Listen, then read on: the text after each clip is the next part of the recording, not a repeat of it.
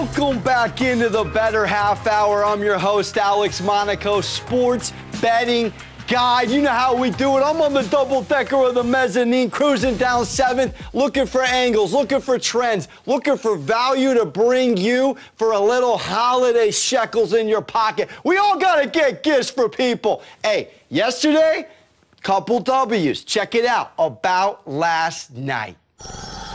You got to tune into the show because I'm breaking down money for you over here. All right, on a positive note, the Knicks on LeBron Taco Tuesday, 7-0 against the spread in their last 7. They love playing ball on a Tuesday. Tommy Tibbs says he's going to be shaking it up, ruffling the deck. We need it, and I am taking the Knicks on the money line. All good things must come to an end. Popovich catches an L at home. Again, there's still 6 games under 500. Scotty's on fire.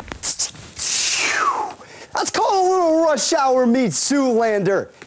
Take a little celebration. We got the Boston Celtics dancing at, I guess, the crypto arena. I don't even know what's going on, Ethereum. This is no longer the Staples Center. First game tonight, no pressure. Last time these two danced, 5 Celtics in double figures. Jason Tatum, 37 points. It was 130 to 108. Jason Tatum, last thing I'll say, 30 points or more in 7 of his last 8 Western Conference games. If you want a little player prop, man, put up 37, as I mentioned, in the first time they danced.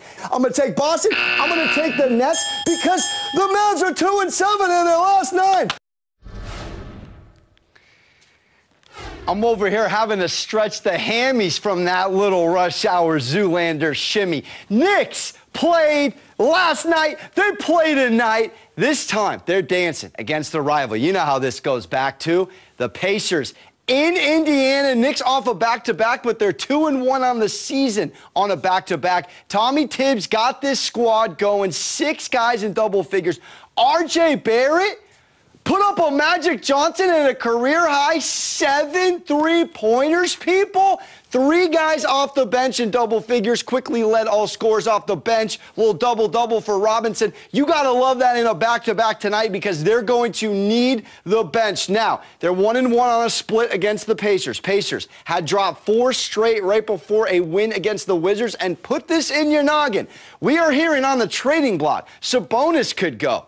LeVert could go. Miles Turner could go. This could be a factor tonight. We don't know. They may show up in Indiana. They may mail it in. All I'm saying is right now, the Knicks, 6-4 against the East, but in Indiana, it can be problematic. 6-13 against the spread in their last 19, but they're getting 5 points here. So if there is something to say about these Pacers who have struggled, this is a brutal team in terms of chemistry at the moment. Knicks flying high off a huge win.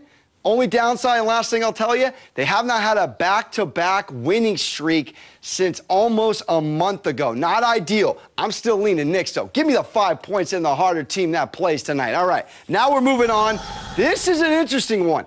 Bucks on the road against Miami. Line is at 6.5, and for good reason. First thing I'm telling you, the Bucks are on fire right now, all right? They are 6-1 in their last 7 games as a road favorite. They are 9-1 in their last 10 games.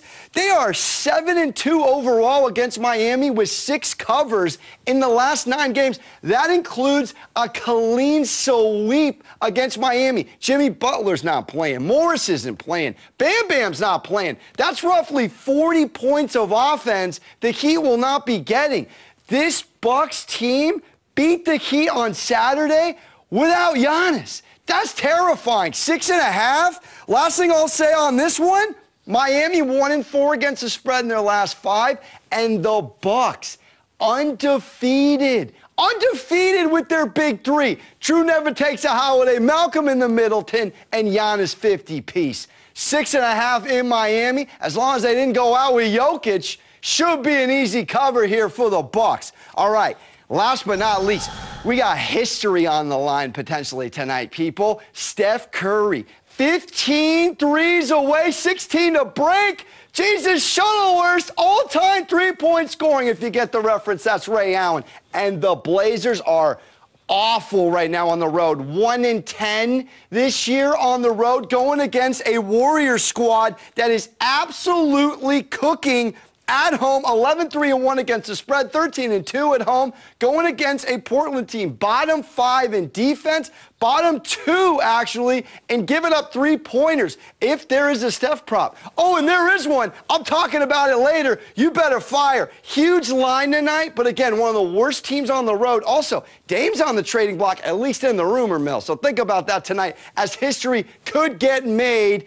Clay's got the record with 14. When I return, I got a professional sports bettor here, people. You can't miss it. Get ready to take some notes. We're just getting started on the Bettor Half Hour.